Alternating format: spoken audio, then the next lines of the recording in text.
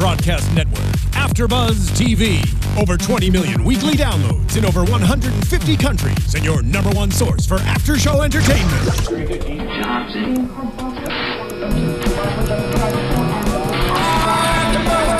AfterBuzz TV, the destination for TV superfans. Producing after shows for over 300 of your favorite TV shows, interviewing celebrities and showrunners, and bringing you behind-the-scenes exclusives. All thanks to E! Entertainment's Maria Menounos, producer Kevin Undergaro, and internet leader Akamai.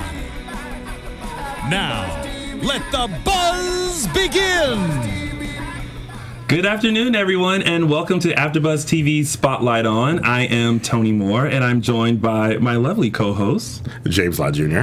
And, of course, as you guys know, Dish and Days always likes to bring to you past cast members from our favorite soap opera, Days of Our Lives, in celebration of its 50th anniversary. And today is no exception. We have the one and only Mr. Kyle Lowder, ex-Brady Black. What's up, guys? How's it going? It's going. That welcome is always like a mouthful. I know. I'm always like, I feel like I have like diarrhea of the mouth. I'm just like, blah, blah, blah, blah, blah, catch it, and then we're gonna move on.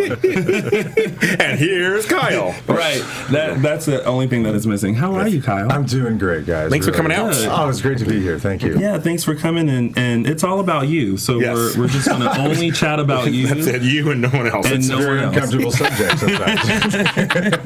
Being an actor and all. I'll see what I can do. I'm sure you'll do fine. You have us to guide you. Yes. We'll work you through it. Yes. So let's travel back to a few moons ago. 1,000 years ago. We just get at the time machine. Right. Teleport us back to that lovely time when you made your first appearance on Days. Oh my God. That was your first acting role, right? First thing ever. Wow. First thing ever. Yeah. My first audition, my first professional job, my first everything. It was. It's the reason why Days is always going to be very special to me. I mean, I was 19 years old. I was at Syracuse University's drama department at the time, and I won't bore you with the details, but I wanted to, go west. Yeah. Go west, young man. There's no such thing as boring us with details. No, we want all the details. Yeah, fans want it. They want it. I'll see what I can do. No, but I packed up my car and I drove cross country and I got to LA and long story short, I was so green, so inexperienced. Like I said, I didn't have a resume to speak of. I didn't even have an agent, and Days of Our Lives was just happening to look for a role that fit me physically to a T. Brady Black. Yeah. And I was able to finagle an audition for the show, and I think that it worked in my favor because I had no expectations. I was like, I kind of know what I'm doing, and I look like what they're looking for, so I'll just go in, and as long as I can put a sentence together, I think I might be okay. Yeah. And Ken Corday and the powers that were at the time gave me the opportunity of a lifetime and changed my life. The things you do at 19, things you do when we're young, the courage. I know, when you're right? younger, I would never do it again. You drove cross country. I know, you drove cross country. I'll never be 19 again. Right. That's true. I think, and that was the thing. I just think that the naivete, is that the word I'm looking for? You know what you want, and you don't think, you just think about the upside of everything, right. Or at least I did at the time. But when I got on the show, it's the reason why I will forever love this show is they provide, again, I was so green and just so inexperienced, and everybody in front of the camera, behind the camera, Ken Corday himself, everybody just provided such a warm, welcoming, supportive atmosphere for me. That show was and still is, forever was, just a well-oiled machine. And they don't care if you're new. They care, but when you're new, you gotta, you can't fall behind. And the two names that come to mind are Drake Hogestyn and Deidre Hall, just because I work with them all the time. Yeah. When I first started, you were mean to them. You had to say some really mean stuff to Marlena. I was like, oh my God! You should have seen some of those scenes. Like, I would. And it would end on me, and I would like say something to her and have to hold the face. Oh, yeah. And then they'd yell, I was just like, oh my God, I'm so sorry. Oh my God. Just like hug you between takes and like, so it's okay, so it's okay. No, but actually, that's my point. Yeah. Because afterwards, I'd be like, and she'd be like, honey, you're doing great, But it was one of those things where, again, those two legendary icons, not just Days, but of with the entertainment world. and I was shot out of a cannon when I first started there. I mean, I worked like all the time. And, you were on a lot, yes. And they just, I hate to be cliche about it, but they really just took me under their wing and gave me pearls of wisdom and advice and just made me feel like I belonged and taught me everything and how to hit my mark and find my light and memorize just the ridiculous amounts of dialogue that you have to memorize. There's pages and pages and pages and gave me the history of the show and the character, and it was just I'll never forget that. And Days was actually quite literally my home away from home. I mean, our shooting schedule was very different back then. We used to shoot very late at night. Okay. Now they have a hard out. But we'd shoot until we ended. It didn't matter what time. And sometimes we had to be back early the next morning. And I didn't really have a lot of friends or anybody to go home to. Like no social life or anything, when I first moved there. So I'd literally sleep in my dressing room. I would just like finish work and just go down to my room and just like pass out and then wake up early the next morning and do it all over again. And so again, it was all of those factors considered. It made just a huge impression on my life. And it's one of those, I've been fortunate enough to work on a lot of different things in my career over the past 15 years, but for some reason, for those reasons, I guess, Days is just really kind of, stuck, right here. Well, we hear that often. We've had a couple of other past cast members come on, and they always recount their first day and how certain people just took them under their wing and just kind of showed them the ropes. I think it's a testament to Ken Corday and Corday Productions and just everybody on that show. They really do. Everybody says this about their show and entertainment, but it's like a family. It really is. It really is. People there we have so much, I had when I was there, so much fun with everybody, and the friendships and relationships that I had with people there, I still carried with me to this day. And that's a testament to the people on that show. That people, they show up and they do their job and they do it well.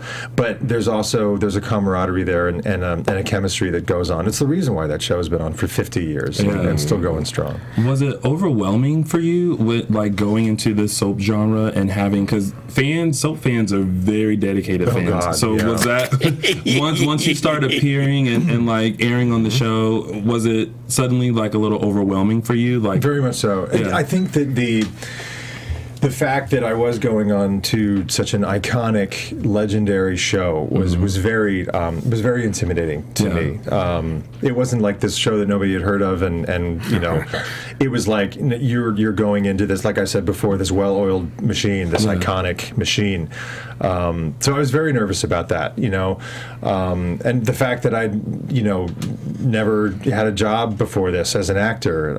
So I was like, not only do I have to go to this iconic show, but I also have to deliver or I'm out of there faster than I was hired. And then not only that, but the recognizable faces, two of them that I just mentioned, Deidre and Drake, and then so many others. I mean, I could literally list the entire cast. Right. John Aniston, all these. Exactly. Lauren Koslow and Peter Eckel and Christian Alfonso. Again, Ali Sweeney. The list goes on and on. Forgive me if I'm forgetting your name. It's like all of you. They get it. I kind of walked in there going like, hey, I'm the new dude. Also the fact that Brady was a character on that show. He was the little boy at the time, so I was kind of playing a character that had a history on the show. And I'm like, I'm creating the older version of this character, but I also need to know the history of him. Did you ever get a chance to work with, I think her name is Stacey Gleason, who played Isabella? Oh, it's my favorite storyline. Yeah, because she came back and there's a ghost to guide you, right? Yes. It was such a surreal experience for me because I did so much research when I started on that show, and I watched all the archives. Of John and Marlena and John and Isabella, and because I wanted to know about the history of this character and who his parents were and what they've been through and whatnot, and just like John and Marlena, John and Isabella were a huge item as well on that show. And I watched so many hours of tape with John and Isabella, with Drake and Stacey, and how close Brady and his mom were, even though he was a baby or whatnot, or just not how close, but the love that was there, and how she just loved her son Brady so much, and it was such a trip to me when they told a storyline where she kind of came back as a ghost to kind of guide Brady through a very difficult time. Right. And I remember she came out on set, and I was just like, Mom! That's exactly what I was going to say. We had such a wonderful time. She really is so special, to me personally and then professionally. We worked very well together. So that was a trip and a really enjoyable experience all at the same time. Oh, like that. Yeah. Now, you also were nominated for an Emmy for your hard work for Younger Leading Actor in 2003. Yeah. So how was it feel being nominated? Where were you when you found out, and how did it feel being nominated? It kind of goes back into the category of what I was saying before about being shot out of a cannon. Everything was just, I don't take it for granted. I'm so grateful, for, everything just was happening so fast. I just got on this show, and then I'm meeting all these people, and I'm involved in these big storylines and working with these legendary actors on the show, and then, the Emmy season comes around, and boom, and I'm nominated. I was like, okay, cool. It wasn't really like after the fact that I think the moment was I was sitting in Radio City Music Hall when they used to have it in New York, at Radio City Music Hall, and I mean, this is like the night of, even I did interviews, of course, to talk about it leading up to this point and the whole thing, and I don't think it really sank in until I was sitting in Radio City Music Hall, and then that moment comes up where my category comes up, and they're like, fast, everything, and then up in the big screen. The legendary Radio City Music Hall in New York City, and I just walked the red carpet and the whole thing, but I'm sitting in my seat, and then my category comes up, and it's like Kyle Lowder, and I just remember sitting there going like,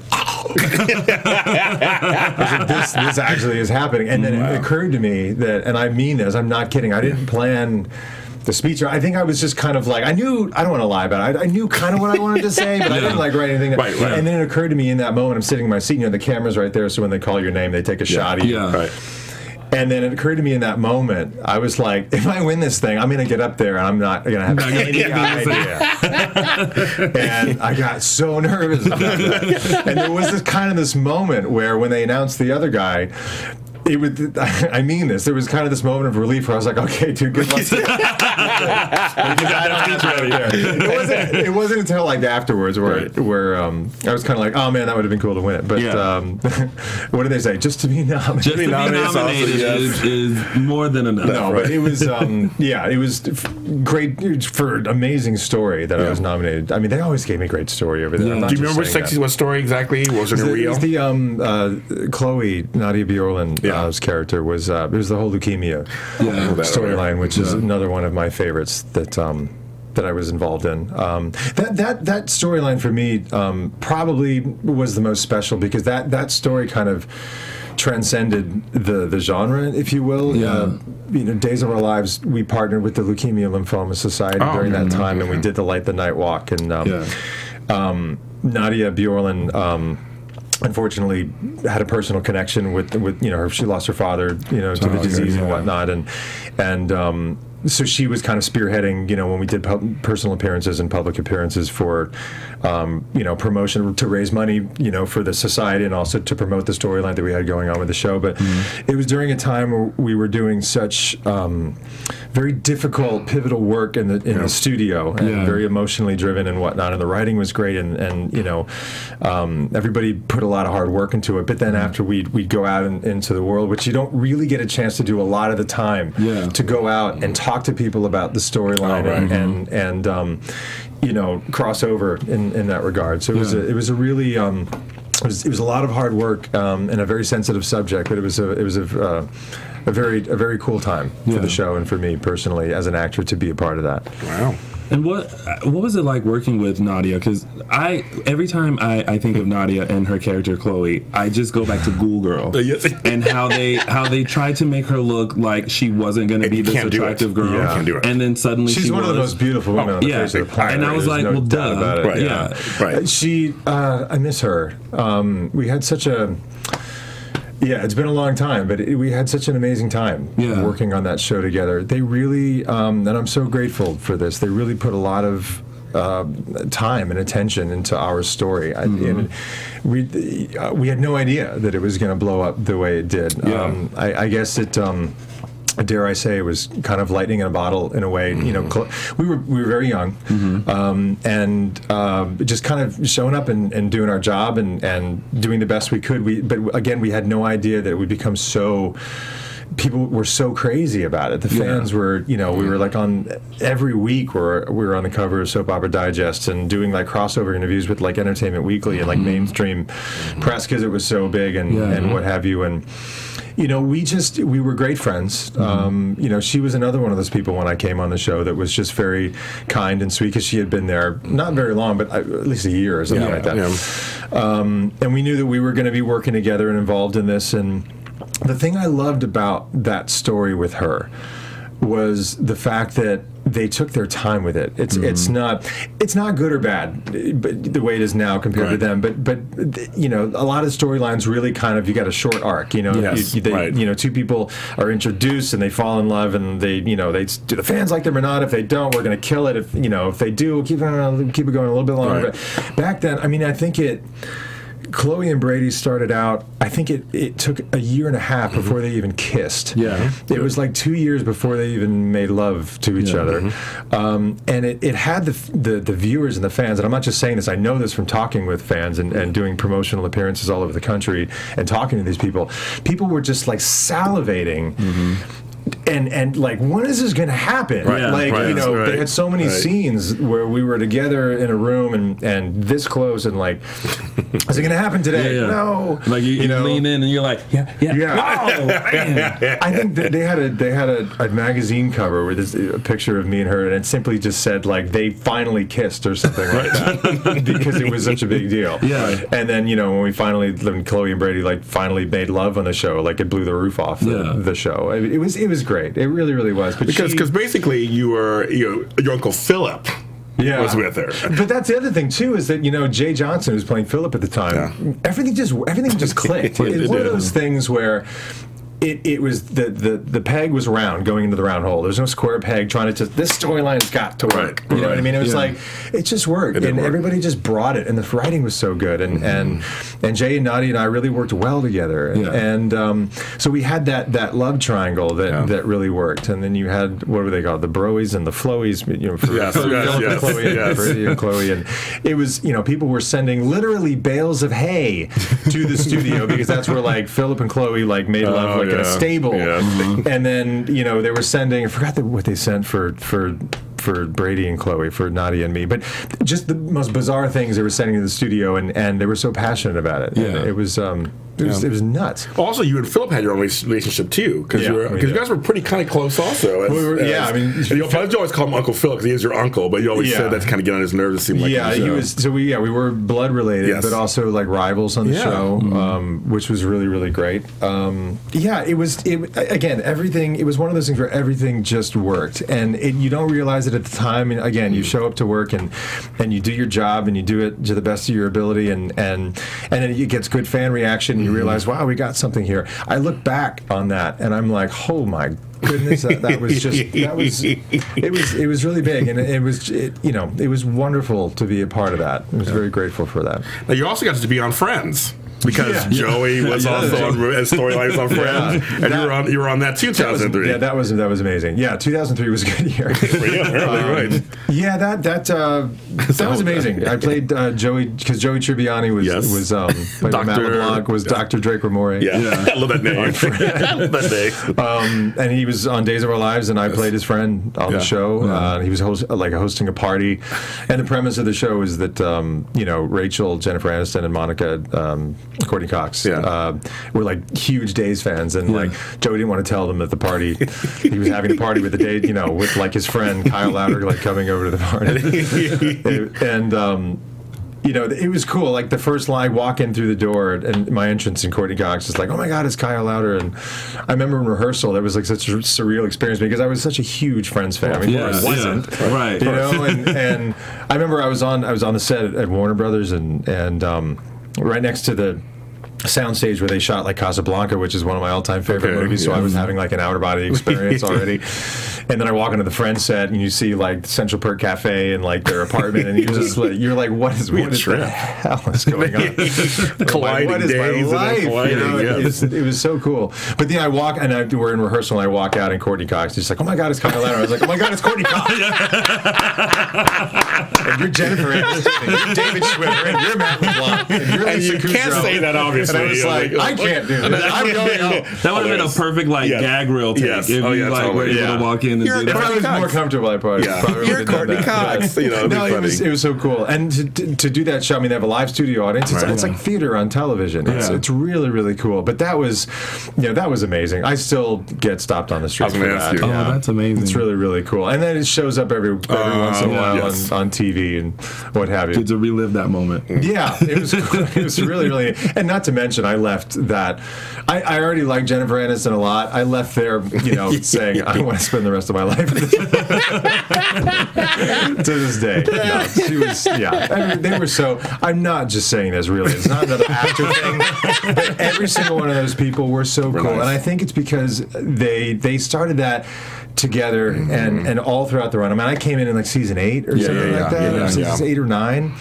Where it had been running for almost a decade, and they were not. They were still like the kids that showed up on day one, and that was so awesome. That's really good. They all came. I was so nervous. I just was standing there at craft services table, just kind of, just like not wanting to just ruffle any feathers. And individually, like a couple of them in a group, but individually, every single one came up to me and introduced themselves to me. They didn't have to do that. It was just really, really cool. It's that moment where you're like, I know who you are. Exactly. I can't fan out right now. She was like, hi, I'm Jen. I was like, I know. Yeah, I'm like, hello. And I know your dad. Yeah, exactly. And I work with your dad. He's my grandfather. Actually, thank you. We did talk about that. Oh, you did? That was my in to have a conversation. Oh, yeah. With your dad. We were standing. We were like we're on a 5-minute break, as we call it. We're on a 5. and so people are doing their thing. I was standing at the bar set with her, like on the set, and I was like, so I'm your father's grandson on days, and so I just kind of just do it out there just to see if she'll bite. She did. So we ended up talking about that for a while. Oh, okay, so good. That was great. Yeah, those are pretty close. It was awesome. It was just surreal because the whole time she kept saying, like, oh, my husband Brad. I was like, yeah, I know. Yeah. Tough. Who's that? Who's that again? Brad who? Brad who? Oh, Pitt. Oh, that guy. Not familiar with him. That's the cool thing about this business is that you're a fan of you work in this business, but you're a fan of other actors and of other shows or whatnot, and then you finally get a chance to work with them and be on a show that you're a fan of, or work with people that you're a fan of, and I don't know, I personally don't take it for granted. It's I don't just say I'm an actor too, so we're all in the same boat. No, you're not. I love you guys and respect you. We feel the same way as hosts. We feel the same way as hosts. We get to meet you guys. That was the first time that really happened to me, where I was like, I don't care where I go in this business, I'm always going to feel this way. Yeah. So it was cool. Speaking of fans, we have a question from our chat roll. Yeah. And Jess J asks, what's your favorite or funniest behind the scenes moment from Days? Oh, jeez. Because I'm sure there's probably quite a few stories. That's my brain is going nuts right now, because there are so many. We had so much. There were so many pranks that were played on that. Okay, the one that comes to mind is I had been there for a little bit, but I was still kind of new. Yeah. So I was still very on set early. The whole thing. Yeah. And Drake, I don't know if anybody knows what this is, but you ever hear of when somebody pennies you into a door? That means you wedge pennies into your door to basically you can't open your door. Oh my god! And never heard that before. And Drake basically he pennied my door and locked me into my dressing room. Yeah. And when they called me to set, I just nonchalantly went to open it, and I'm just like. And then it's one of those things where they're like Kyle Lowder to set, and then a couple 30 seconds go by or whatever, maybe a minute, and they're like, Kyle, and I'm downstairs. I don't want to scream in the microphone, but I was just like, I'm in my room. It's like, I can't get out. The ceilings are like, I forgot who was my neighbor, my next door, my dressing room neighbor who was next door, but like you could remove the ceiling panels, and I was like knocking out, and I was just like, hey, can you? But you can't open it from either side. You have to get like a screwdriver and a hammer and like knock them out. So I was like screaming at the top of my lungs, like I'm not. It suddenly sounds like a real like Days of Our Lives like moment. But I finally got out to set, and it was one of those moments because I don't know who did it, you know. But so I didn't walk out, and I wasn't comfortable enough to be like, who did it? Yeah. But I remember like walking out, and everybody's just kind of, you know, got their smirk on and whatnot. And then I didn't say anything. I was just kind of, I had a problem with my dressing room door, you know. And Drake finally was just like, "You okay?" And I was like, "I knew it." And, you know, we were very close at that point in time. So I was like, "Drake, you can't do this." I was trying to make an impression. So that's one of many. I mean, that is really one of many. But that happened early on, and that was kind of the first one that came to mind. Did you ever have a interesting, crazy fan moment, like, because I know that you mentioned you guys like went out and about. He's like, yeah. What's that moment?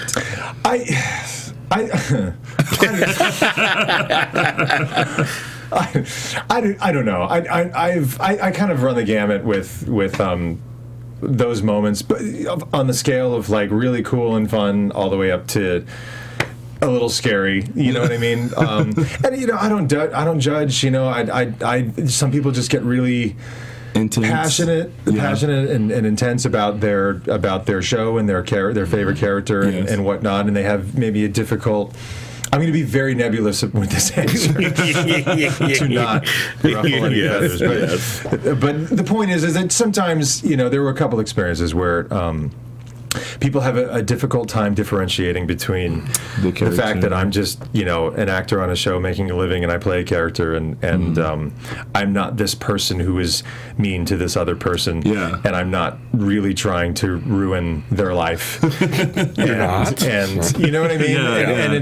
And so some you see people on the street, or you'll meet somebody, or you're at a personal appearance or a fan event or something like that. And somebody will have to kindly be escorted, you know, out the door by security, you know. But it's look, that is the worst part of things. Okay, we'll leave that there. But I've had so many. I'm so grateful, you know, for the responses that I've gotten over the years from great storylines and playing great characters and just having great writing, you know, to play out. And I think let me talk about the most life-changing experience of mine in terms of a fan situation. I do have to mention this because it just kind of popped into my head, and this is kind of, I don't mean to get all deep and dramatic about it, but it's true. It really was the first time. It was a very cathartic moment for me. It was the first time that I realized what we do really has an impact on people, and Make-A-Wish Foundation is a foundation, an organization that I've worked with over the years, and you know, there was I went into a hospital, and there was a girl in there who had a terminal illness, and it was one of those things that, the long story short is that she told me that you know, she doesn't get to leave the bed, she doesn't, you know, get to, you know, to really do much, but she looked forward every single day to 1 o'clock, you know, when Days of Our Lives came on, and it happened to be a time where I was helping, you know, Chloe through her, you know, leukemia cancer storyline, and it just really affected her. And she just told me she really looked forward every single day. That was like her one time where she could kind of escape into this world and whatnot. And it just really, because sometimes you can just get caught up with going to work and like I said, doing your job and doing the best you can and going home and whatnot. And I don't want to say you forget about it, but sometimes it just doesn't come to the front of your mind that what you do really has an impact on people. And that was a moment that changed my life. That what we do is we can really make a difference in people's lives. So I hate to get all deep on it, but I just, that reminded me that again, I've had wonderful fan experiences over the years. You know, from both sides of the spectrum and all the way in between. Great story. I want to take you back to many years ago, where I actually met you for the second time in my home city of Columbia, South Carolina, and I actually have a picture of it. Not the best picture of me. Oh my God! But this was the second time I met you, and you were with Ari. who plays Nicole now. And I remember this was like one of 2 stops. Like you guys went to this theater and did like a Q&A and everything. And then we went to the mall, right? Yeah, and did an autograph session. Yeah. Well, because I was such a fan, I would always take pictures with like the cast, and then I would go and have the picture developed. I would put it in a frame and then hand it to them. So I did that for you and Ari back then, but I also autographed the back of it because, you know, that was just a little, that was like the little superstar in me. But I totally remember that, and I used to be really nervous to like. God, was I ever that young? Yeah, you were. Was I ever that skinny? You both look great. I was thin then. Good Lord, that's the problem with the internet and YouTube and personal cameras and Google Images. I stay away from that stuff. And that's back when, you know, it was 35mm cameras. I had to. I was going to say I had my picture developed. Yeah, you just say developed. You just say developed. What was I saying earlier? That I got a call from Fran Bascom, again, God rest her soul, was the casting director of Days when I was hired. And I was telling you earlier that when I got a call that you know, I was going to go in and meet with her, that I didn't get a call, I got a page. Hey, Motorola, that's right. Remember that? You're like, you're like, okay. And then you had to call back and go, "Hi, this is Kyle. Who's this?" You're like, hey, you paged me? Yes. You gotta find a phone first sometimes and then call back. Oh my God. Or how people were very creative and they used to like page you hello. Or I love you. 143. 143. I love you. Anybody under the age of 90 is not going to remember what that exactly. People nowadays are like, what's a pager? My high school girlfriend at the time, that's all we did. Because I wasn't allowed to have a pager. My parents wouldn't let me. Really? So, sorry, Mom and Dad. I know. I'm a parent now too. I get it. No, but I remember I saved up my money and I went out and I got one, and then I had the plan mailed to their house, but I was going to like check the mail every day. So of course. See that. Anyway, the point is, 143 to my high school girlfriend all the time. I do remember that. We do have another question from our fan in the chat room, Daquan. Who's a fan of ours. Yes. Oh, cool. He's always tuning in to Edition Days every Sunday at 5 p.m. right here. But he wanted to know, have you ever met Eric Martzoff, who now plays? Yeah. Eric is a dear friend of mine. Oh. Absolutely. Okay. Absolutely. Yeah. I remember when he was hired to do the role. We talked about it. Eric and I are like the same person. We really are. I mean, it's just both sing and have a musical theater aspect of our lives and our careers, and I honestly couldn't think of a better guy to be doing the role. And let's be honest, that man has taken this role and ran with it. Yes. Won an Emmy. I mean, hats off to you, bro. I mean, you really look. I played young Brady. I played him when he was from like 19 to 26, and then Eric plays Brady the man, and he knocks it out of the park. He kills it. But Eric and I have known each other forever. I mean, I met Eric. He's on Passions. The first time I met him at a party. It was an NBC upfront party when they were getting ready to introduce the new shows back in 2003. Another 2003. Yeah, 2003 was your year. Yeah. Big year. Met Eric Martzoff in 2003. But I met him at a party. He had just been hired to play he was a recast as Ethan. Yes, Ethan. On Passions. And he was there at that party, and we were in groups and introduced himself as the new Ethan on Passions, so that was what 12 years ago, right? Am I math right? And we've known each other ever since. Seen each other a million times, hang out together. He taught me how to play craps. What? He's an amazing craps player. He is. Wow. Amazing guy. I really haven't had a chance to hang out with him much. Yeah. We ran into each other recently, about a month ago, and I said, "You still same? You're like still same number? Yeah, you. Yeah." I was like, "Let's get together." But We'll figure that out. But I've known him and love him. He's great. Wow. Yeah. Now you were on Days for 6 years. Yep. Was there a reason why you left, or did you have the choice to leave, or what was that transition? It was there was kind of a changing. There was a changing of the situation here. Like Jim Riley had come on in the fall, I believe. Forgive me if I'm wrong about this, but my brain is trying to remember. It's okay. In the comment section, they'll let us know. Don't tell us. Some Days fans are like, no. Anyway, the point is, Jim came on and kind of had a Bible for the next couple of years or whatever of what he wanted to do, and his thing was my contract and Nadia's contracts were kind of up at the same time, and I had been leading up to that. Like the year before, I was kind of figuring out, okay, I've been here, what do I want to do? There was, I was 26 at the time, so there were. I was kind of saying, I want to do some other things in my career and some other projects. And anyway, the long story short, not to talk business, at the end of the day, I remember I had a meeting with Ken, and he was kind of picking my brain about what was going on, and I was picking his, and ultimately I was like, I'm thinking about maybe, doing some other things at the end of the contract. And he's like, we'll talk to Jim, see where his, what he's written for the next couple of years or whatnot. And ultimately the decision was Brady and Chloe are going to finally culminate their big relationship into that we're going to have like a wedding to end all weddings, and then you guys will ride off into the sunset. And I think that it worked out for me in terms of me wanting to.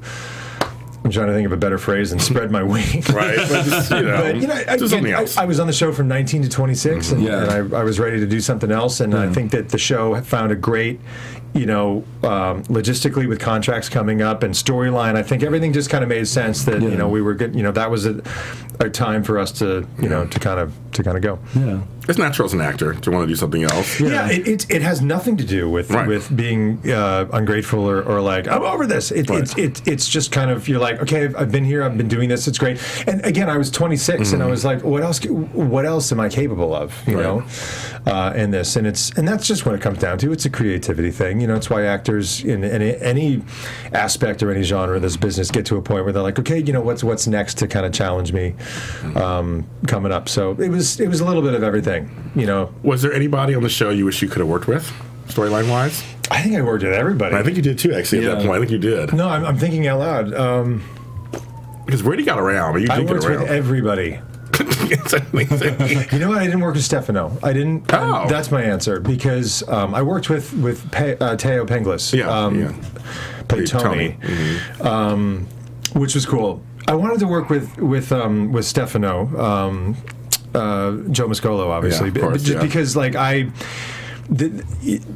John Black, my father, Brady Black's father, had such a history with Stefano, and in my research and reading about this massive history with John and Stefano, I thought it was cool. I wanted it would be cool if like the next generation, John Black's son, kind of got involved with the Phoenix, as he was called. But I kind of got that with Teo. So the storyline happened, but it wasn't with Joe. But realistically, I think that he was the only actor that I did not work with. That's so funny. On that show, I worked with everyone, which is Brady got around, which was really cool. Daquan wanted to know what was it like working with Allison Sweeney? Oh, another one who's great. I mean, she was and still is, obviously, just such a pro. She was one of the people that I learned from, because she had been there for a while. When I got there, she played my sister, half sister, on the show. So we had a lot of really fun scenes. When I first got on that show, Brady was mad at the world. Yes, you were. So scenes that I'd have with people were very emotionally charged, and we had some scenes where we were at each other's throats, which was really, really fun, because it's one of those moments you could just go at somebody and then they yell cut, and you're just like, you okay? Good. You okay? Great. Okay, check in. No, but it was she's amazing. And then from Days you went over to Bold and the Beautiful. Yes, you did. And you were there for 5 years? Five. It all kind of mumbles. So 2017, it was to like 11 or 12. Like 4 and change. Something like that. Yeah, that was. I was Rick telling Forrester. you guys earlier that was kind of a bucket list item for me, to work for Brad Bell and the Bell family, legendary TV family, and then the legendary actors on that, the originals, John McCook and Susan Flannery, Ron Moss and Catherine Kelly Lane, Hunter Tylo, even. I mean, it was. I'll spare you the details again, because we don't have all day. But I got my agent called me. He got a phone call from Brad Bell, or Brad Bell's people. What can we say? Called their people. Called their people. Yes. This time not via pager. Right, exactly. On my cell phone, but it was a flip phone, because it was 2006. Flip phones are fine. That's fine. They were still cool. I used to like to.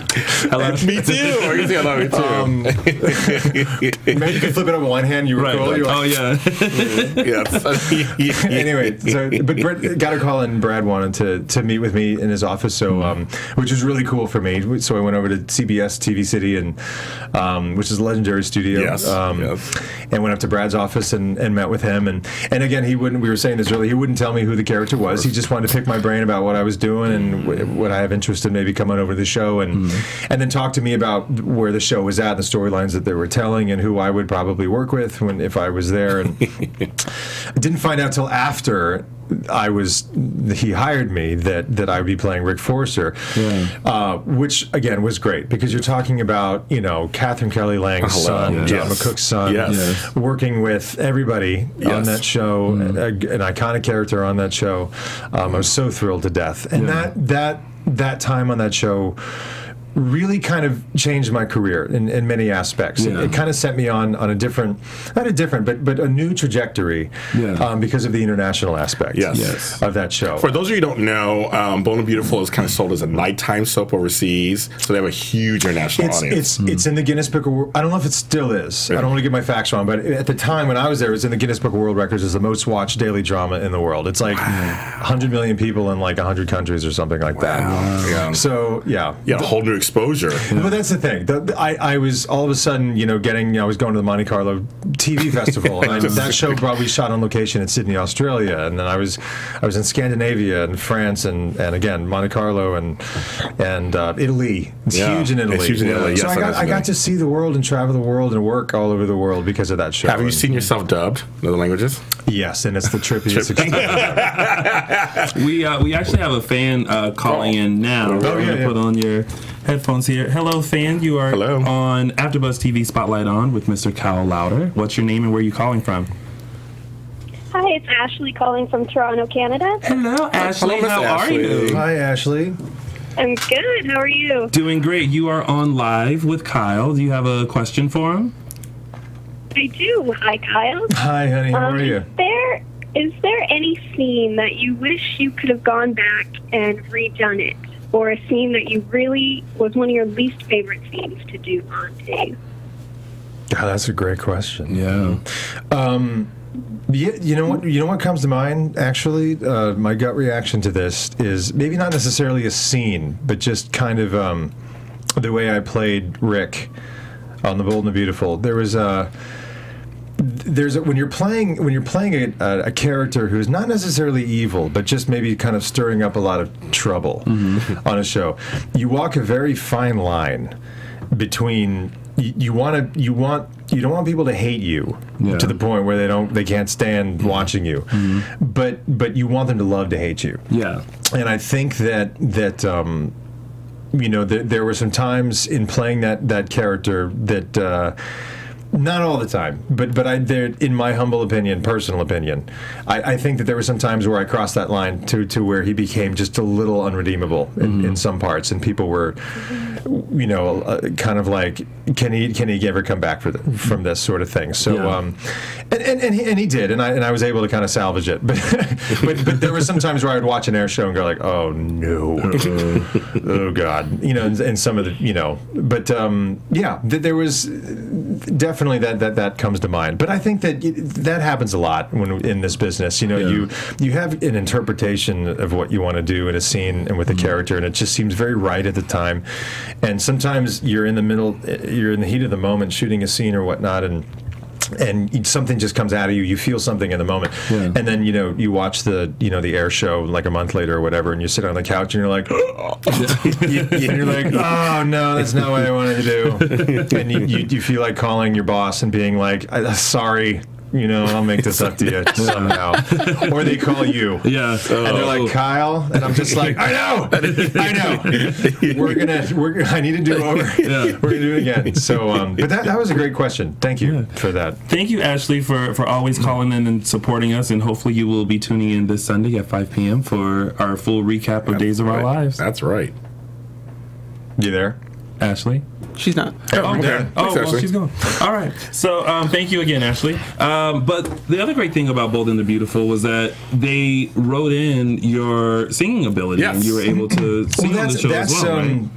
That's kind of that's what I was talking about in terms of giving me new opportunities in this business, because I had an opportunity to sing on that show a lot, actually, which was great. When I first started, and at the end, it was in the last year of my contract, because in Italy, it's the show's delayed like a couple of years or whatnot.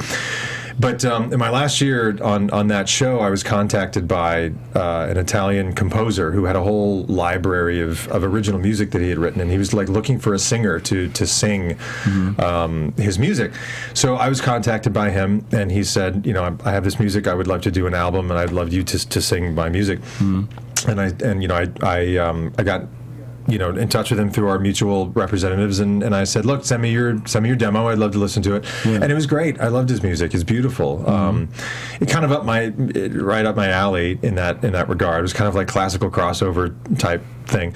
But the long and the short of it is I recorded the album in Florence, and we released it on iTunes, and it like shot to the top of the charts internationally. Yes, it did. Which was amazing. It did. 2011. Yes, it did. Which was unbelievable. You know, to be like big in Europe was like a cool thing, I guess, to say. But no, it was awesome. And I subsequently did some promotion for it, like in Milan and Rome, and some performances in Tuscany. It was amazing, and I got to perform on the Italy's version of American Idol, which was the videos on my website right now. But anyway, it was The Bold and the Beautiful really opened the floodgates for that sort of thing, and it got me during that process. So like I finished on B&B, and then that's when I went and had the time to travel and record the album, and then promote it and everything. And it was during that time where I said, you know, I really miss singing. You know, it's something that I've done since I was, my entire life, actually. Realistically, I started training classically training when I was 13 or 14. Oh, wow. So I talked to my reps, and I said, look, I'd love to incorporate, you know, music and singing a little bit more into the career. And that's when I, you know, Rock of Ages yes.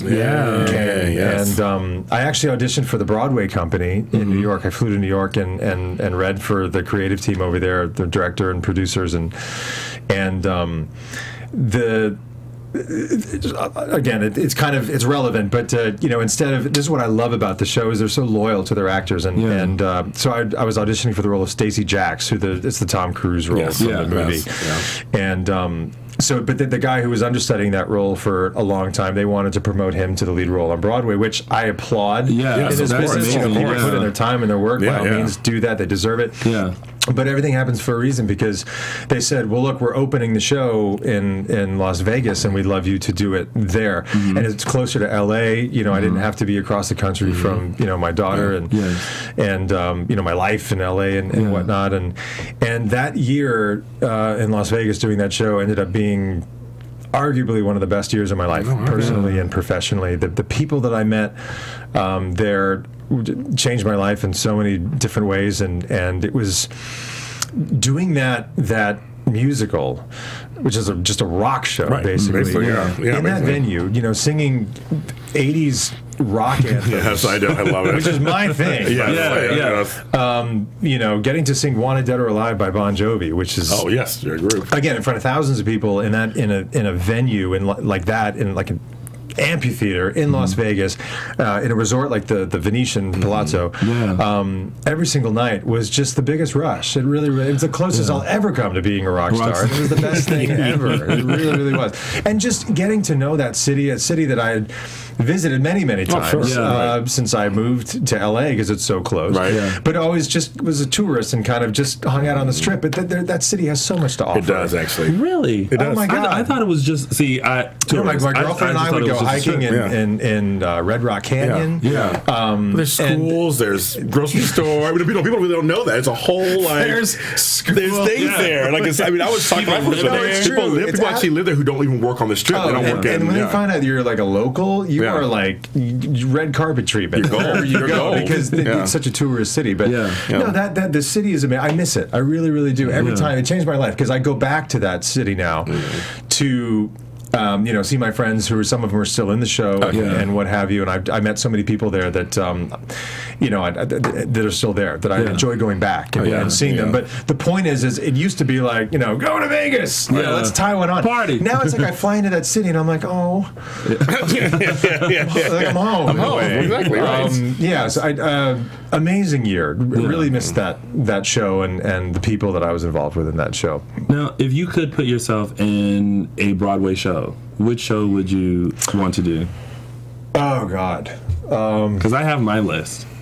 Yeah, I was going to say there's a list. I mean, Phantom Family Opera, Jean Valjean. And I can see you doing family opera. Yeah. I'm a little young right now for these. I'm kind of getting up there. Makeup. They can always do makeup or whatever.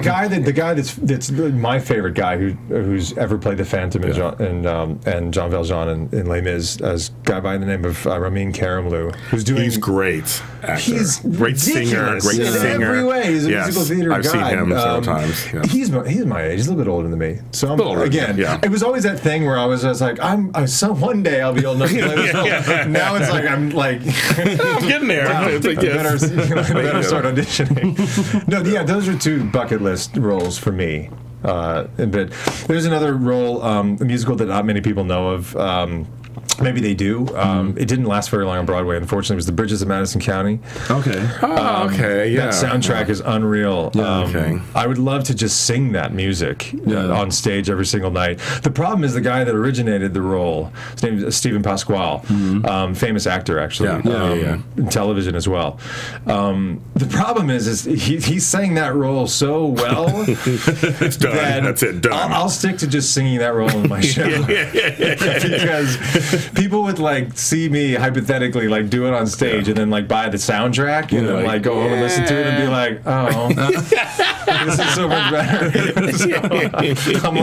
So I'll probably just play that role in my dreams. But those two roles are probably. And you're also working on something. Can you mention a little bit about that? I am. Yes. I do want to talk about musical. this. Speaking of musical, Ken Corday, the Days of Our Lives president, CEO, and executive producer, a dear friend of mine. Is developing a musical, actually. And Ken, I will not talk too much about this, okay? Don't worry, I'm not going to spill the beans. No. But just to kind of throw it out there, he approached me a couple months ago now. And I kind of fell out of touch with him a little bit because, again, I've been in Vegas and in New York for a little bit. So, but I'd come back to LA and he contacted me and it was great to catch up with him because he and I've always been very grateful for our relationship, both professionally and personally. Like I was saying before, we have a lot of some things in common, like golf and music and things. And people don't know Ken is a jack of all trades. He's an unbelievable musician and songwriter. He just wrote a novel. His second one, I think, in addition to being an executive producer for television. Anyway, I went to his office and we sat down and was like, I want to talk to you about, I'm developing something and I want you to be involved with it. And again, I will not talk too many details because I don't know if he wants me to talk about it too much. Yes. Just a little teaser. Let's just say that he's written a lot of the music for it. It's in development right now, but we got to go into Capitol Records and Studio A, which is the legendary Capitol Records studio with Judy Garland and Frank Sinatra and Dean Martin, the Rat Pack, and Nat King Cole. I mean, the list goes on. Yeah, it goes on. Those are just the classics. I mean, people still. Right. But we got to go in there for 2 full days with a full band. Wow. And we had lead guitar, rhythm guitar, percussion, drums, steel guitar, horn section, bass, backup singers, the whole thing. And recorded 18 songs in 2 days, which was like singing in a blender. It was just nuts. Yeah. But we recorded a concept album with this music and. But again, it's in development right now. But just to work with Ken on the music side of things now, after working with him, on the television side of things, first of all, it was an honor and a privilege to spend that much time with him and work with him on that stuff. But it was just really cool to get to see that kind of side of him. Yeah. The musician and the songwriter, and he's very gifted in that regard. And so stay tuned for that. It's again, it's in development, but we just recorded it last week, so very it's exciting. Yeah. Well, you'll have the full support of us and all of the Days of Our Lives. Thank you. Exactly. Thank you. Yeah, I will keep you posted. So it's like a league of people. Yeah, let us know so that way we can always. These things, it's like everything in this business. Yeah. It's takes some time. It's in development. It's in the process. But we will promote whatever. Exactly. Speaking. Sorry. No, go ahead. I was just going to say we ran some B-roll in the studio when we were recording, so that I'll put out on social media and whatnot. So you'll kind of see. Good. Well, speaking of working so closely with Ken and him developing things, you may want to pass on this idea to him. There's been a running campaign here at Dish and Days called #MaxineSon. Yes. And if you're not familiar with Maxine, she's a very sassy nurse at Salem University, and she makes appearances throughout the show. I do know every now and then. And I think, and she can vouch too, that I would be great to play her son if they ever wanted to expand her role and mine. So why are you looking at me? You should talk to, Oh no, they know. They know. They out there knows already. They know. So we're telling you. Over a casual game of golf, you can let Ken know that Tony over just here. Beat him over the head with it. Well, then that turns into a whole nother story. Well, actually, if he wants to incorporate himself, then I could come in and bash him over the head, and then it's a whole thing, and he's at the hospital, and then I discover Maxine is my mom. Perfect. So just let him know there's some ideas that I could run, by him in case he's ever looking for scenes. I'll tell you, all I can promise is that I'll do what I can do. Well, for that I am very appreciative. Absolutely, my friend. Definitely. Well, Kyle, thank you so much for joining us today. Guys, we're starting to run out of time. I was going to say, But just keep talking for a while. I would just keep talking until you've been like, we got it. Cut it off. Cut it off. We'll be here all day. And I wouldn't mind, James wouldn't mind, fans wouldn't mind, but I think AfterBuzz would mind a little bit, because they may have some other people who want to come in and talk to. Guys, all joking aside, this has been a blast. Thank you very much for having me. Thank you for coming in. Where can fans find you? And I'm not a big social media guy. I have Twitter. I'm not on Facebook, and I'm not on Instagram, to the dismay of my girlfriend, who's awesome on Instagram. And she's, I can't really see the pictures that she posts. You need an Instagram. I don't have an Instagram. But I'm on Twitter. It's at Kyle Lowder 22. It's because somebody took at Kyle Lowder. Really? Me, so I can't get the handle. Well, but there you go. You can. I post. I try to post on Twitter as much as I can. About my daily activities, which are so exciting to people, I'm sure. And you have your website as well. KyleLowder.com exactly has info and photos and videos and whatever. But listen, if you ever want to get a question for me or get in contact with me, just tweet at me. Yeah. I do check. I mean, we all sit in line doing this. Yes, of course. I'm not gonna lie about it. I do. I do too. Yeah, we do it. If you mention me, their chances are I will see it, and if it's, I will do my best to get back. Good. James, where can they find you? On 20 after shows here on AfterBuzz. But besides that, I'm also at Black Hope LA, BLAKHOPELA on Twitter. And I'm on Facebook, James Lott Jr. And then there's also my radio show every Friday morning on AdrenalineRadio.com. Well, all right. And you can find me on all social media platforms at Lounging with Tony, or my website, loungingwithtony.com. And of course, you can find me and James, the Chocolate Twins, on Dish and Days every Sunday, 5 p.m. Pacific Standard Time, where we recap the full week of your favorite NBC soap, Days of Our Lives. That's right. Once again, Kyle, thank you so much for joining us today. My pleasure. Appreciate it. Thank you guys for tuning in, and we'll see you this Sunday for another Dish and Days. From executive producers Maria Menounos, Kevin Undergaro, Phil Svitek, and the entire AfterBuzz TV staff, we would like to thank you for listening to the AfterBuzz TV network. To watch or listen to other after shows and post comments or questions, be sure to visit AfterBuzzTV.com. I'm Sir Richard Wentworth, and this has been a presentation of AfterBuzz TV. Oh, that's perfect. The views expressed herein are those of the hosts only and do not necessarily reflect the views of AfterBuzz TV or its owners or principals.